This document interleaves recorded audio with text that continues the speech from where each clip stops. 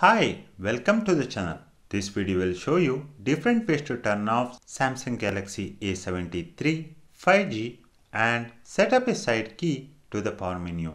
The first method to power off Galaxy A73 is using the side key and volume down key. So long press these two buttons together. You will have this power menu. From this menu, you can switch off or restart. The second way to turn off Galaxy A73 is using the Quick Panel menu.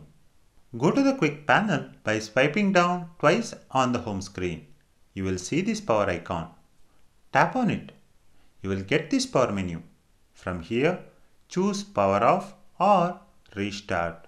The third method to switch off Galaxy A73 is assigning the power menu to the side key.